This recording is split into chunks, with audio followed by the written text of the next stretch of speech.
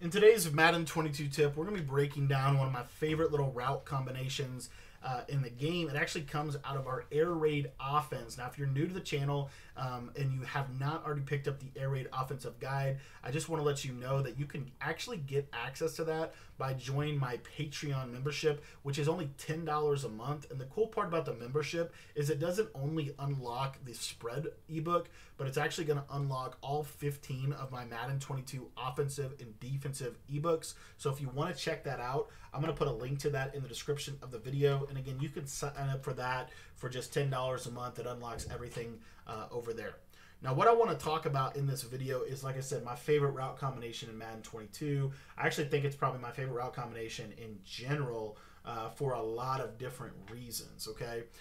This is a route combination that is going to stretch the defense horizontally and vertically, but primarily horizontally. It's actually the mesh wheel, which I'm going to get into in just a second.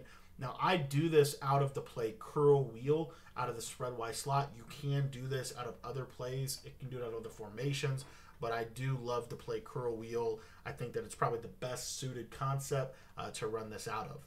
And again, I'm in the Arizona Cardinals playbook. We have a full air raid ebook available at our Patreon.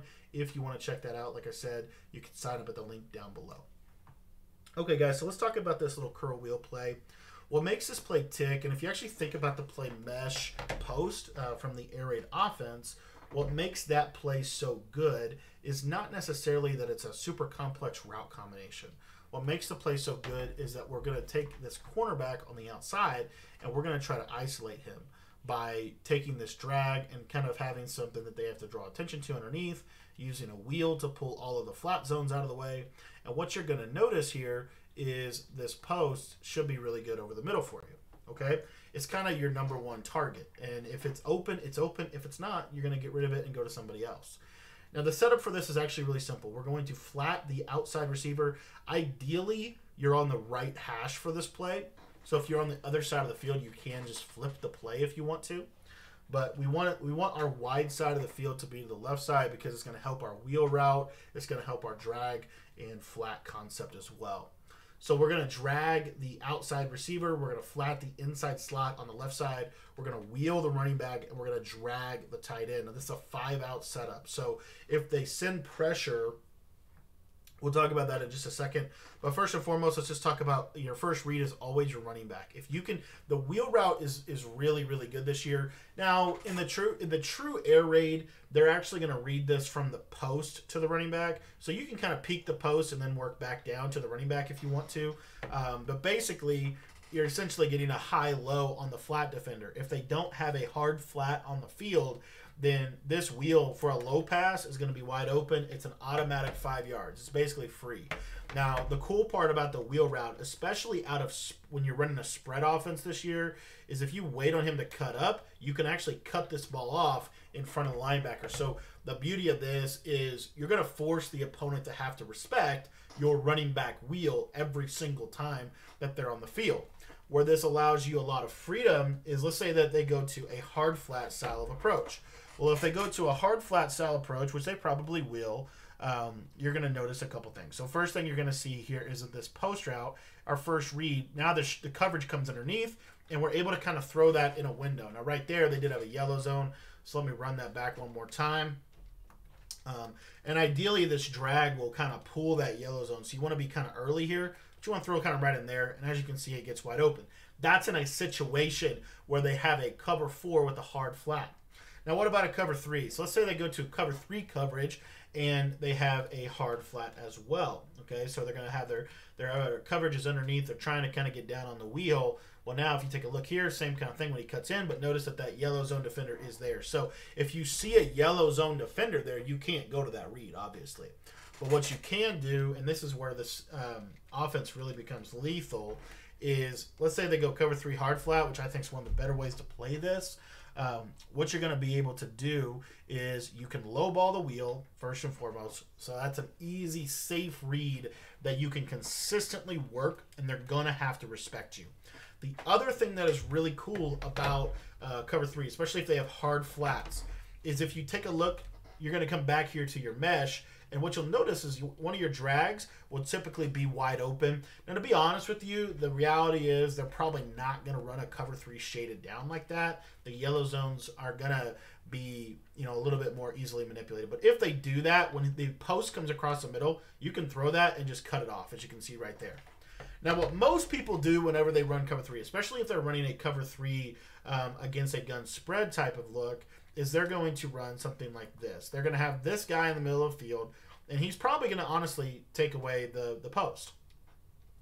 But then you have all kinds of other stuff over the middle, right? Because now you have your 2 drags and you have your wheel. So this is kind of a double Mabel concept. First and foremost, I just want to point out, and of course I threw that just a split second way. I actually threw that way too early. But once the wheel gets inside leverage, that's when you're going to want to try to hit that read. Okay? The problem for the defense is going to become that they're going to have to devote so much resources to guarding the wheel route and the post that now your mesh is going to be wide open over the middle. As you can see right here, we just take the mesh, and you see how good that this route combo can be.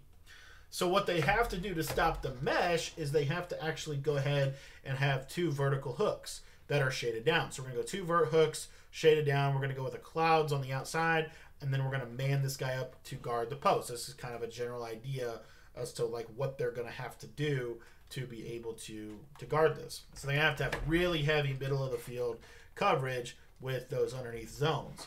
The problem, however, is going to become, again, if you follow this post all the way across, you can actually throw this on the sideline just like this. Now, of course, if they're usering the route, that's one thing. If you notice that they are usering the route, what you want to do here, so if you say, well, I know he's going to sit in the middle and he's going to take that post every single time. Well, what you want to be able to do off of this is you want to be able, first and foremost, to hit your wheel. But let's just say, assume that they do have coverage on the wheel. I want you to watch this real quick. You're going to notice that right over the middle, this second drag is going to get wide open because that vert hook, even though it's technically shaded down, has to kind of be pulled with the yellow zone, or not with the yellow zone, but with the post route.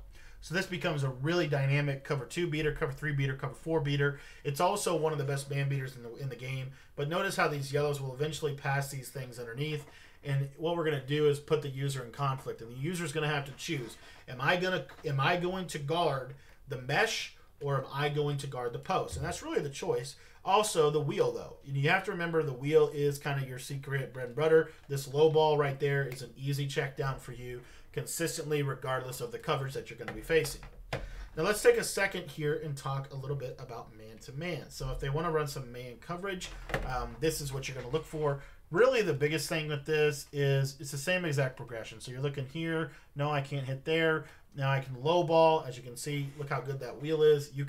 What you want to do with wheels is you want to consistently, and I mean consistently, low ball the wheel. Pass lead inside, low ball the wheel. You'll find a lot more success than if you try other tactics.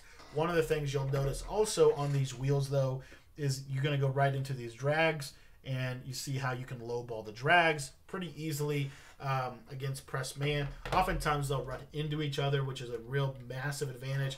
We have to kind of assume that they're going to use the skinny post over the middle. If you want to, you can slant, but I like to just do the double drags. Typically they work just fine. See how they run into each other, and then I can just check down right there for an easy 5 to 10 yards. And really, if you're getting consistently 5 to 10, that's what makes this concept so good. And this concept is really designed, to force them to have to come underneath on the drag. If they're not going to come underneath on the drag and they're not going to worry about your wheel, then you can just take that all day long. However, what's going to happen is they're going to have to start coming down on those things. So you're going to see adjustments like the Mike Blitz 0 with something that looks like this, heavy underneath coverage. And then what's going to happen from the offensive perspective is now your post is going to be isolated one-on-one, so you can easily just throw it and aggressive catch it. The beauty of this play is that the aggressive catch will pretty much make it that diving catch animation regardless of what they do. So this is one of my favorite, it's probably my favorite passing concept of all time in Madden. I think it's every bit as good this year as it's been in years past. And I actually think it's actually a lot better because the wheel route to the running back is so powerful. It's like the ultimate check down alongside of really, really good underneath concepts. They're going to have to put a lot of resources underneath, which is then going to allow you to throw over the top. So I want to thank you for watching this video. If you want to learn the rest of the air raid offense, join the Patreon. There'll be a link in the description below where you can join the Patreon for just $10 a month. The beauty of the Patreon is it doesn't only give you access to one ebook, it actually unlocks every Madden 22 offensive and defensive guide that I've created. Up till this point, that's been 15 ebooks, but we do have more coming. It also, as long as your subscription is active, as long as you're still a member, it will give you access to any additional updates or any new offensive and defensive guides that I release in the future. And we pretty much typically update the Patreon 2 to 4 times a week with either new content or new ebooks or new materials. So if you want to join the Patreon, I think it's a great investment. It's going to help you literally overnight become a better Madden player. And if you want to join that, all you have to do is go down to the description of the video and click the link that I put down there. Thanks for watching the video, and if you want to check out the Patreon, again, there is a link to sign up for that in the description of this video.